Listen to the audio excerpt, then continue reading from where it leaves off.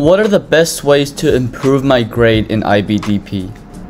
I think first of all, you need to go to the source, which is your teacher, ask them where you're lagging, ask them how you can improve. They should hopefully give you some tips. There is also a wealth of free internet resources for IB, and Ascend website does have free resources. You can also reach out to a private tutor if you wish to help you improve, because sometimes you need that one-on-one help, and there's nothing wrong with admitting that.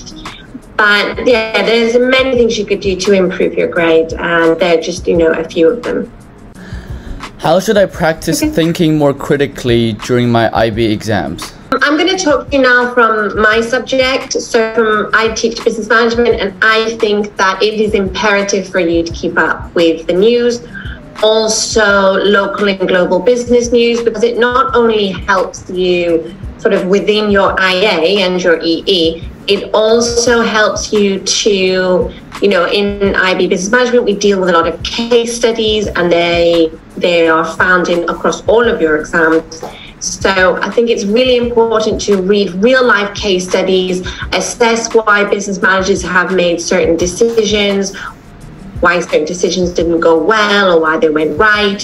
Keep up with, what's happening in the global economy, and this should really help you during your exams. So where did the IB come from? So that question leads me to a question for you, and I'm not sure if you can answer it, but you mean the school tuition fees? Is that what you mean? Or do you mean, okay. Yeah, so I don't. Yeah, so I think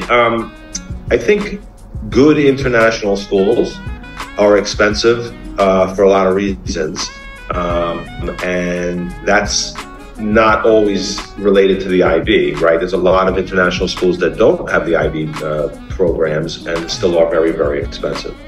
So for schools, a lot of schools are non-for-profit, okay? Not all of them, but either way,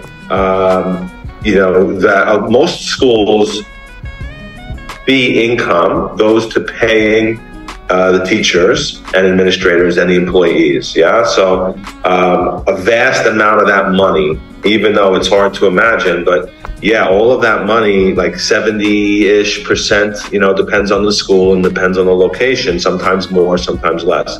When you think about top international schools that fly people from around the world to work in their school, pay for their airfare, their health insurance, pension plans, all of those things can be quite expensive, right? And good teachers deserve to be able to have that type of career as well, I think. If you want a good school, tell me if you agree, but good teachers means a good school, right? And kids are learning. So that's a big part of it.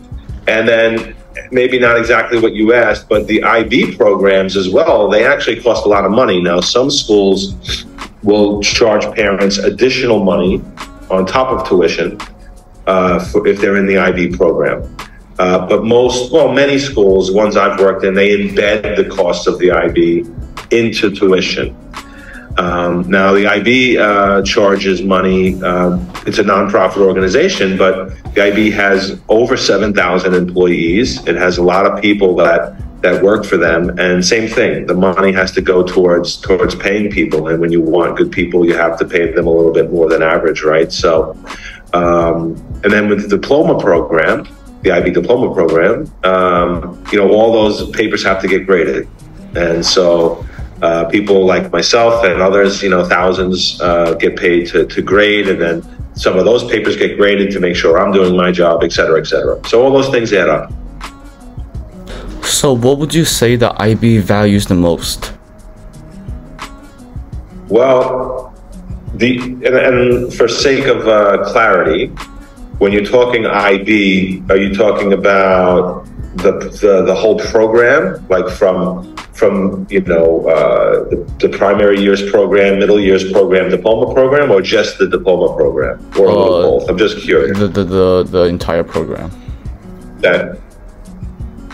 And I ask that because there are a lot of schools that just use the IB diploma program. And that I would argue is maybe a little bit different, right? Because there are exams at the end that I think a lot of students, teachers, parents feel that grade is maybe what they value the most, as opposed to some of the ideas that the IB stands for. If you look at the IB's website, their mission is so why they exist, right? And most schools have missions, visions, and if you attend an international school, you should know and be aware of what your school's mission and vision are. The IB's mission is to develop inquiring, knowledgeable, and caring young people who help to create a better and more peaceful world through education that builds intercultural understanding and respect. So there's a lot in there to unpack, and I don't want to go into all of it now, and you're smart enough to know what some of those keywords are, but certainly a peaceful world, intercultural understanding and respect, and seeing education as a way to make a better world, for sure. The other thing I would point out that I think if you take an IB course, or if you're in an IB school, you should be well aware of is the learner profile. Those words get thrown around a lot, and sometimes students don't have a full understanding maybe of what they mean, or teachers also, like how do I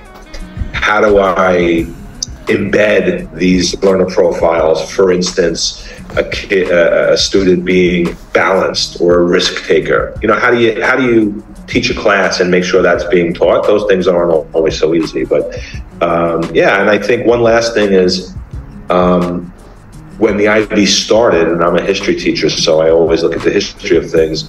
A lot of older curriculums, and there's still lots of schools and curriculums that do this, they teach for students to memorize and to kind of have encyclopedic knowledge that you memorize and then you give back on the test and then you're kind of done.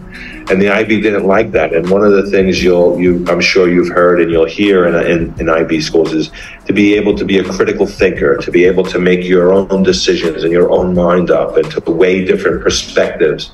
And that's a big part of the IB as well.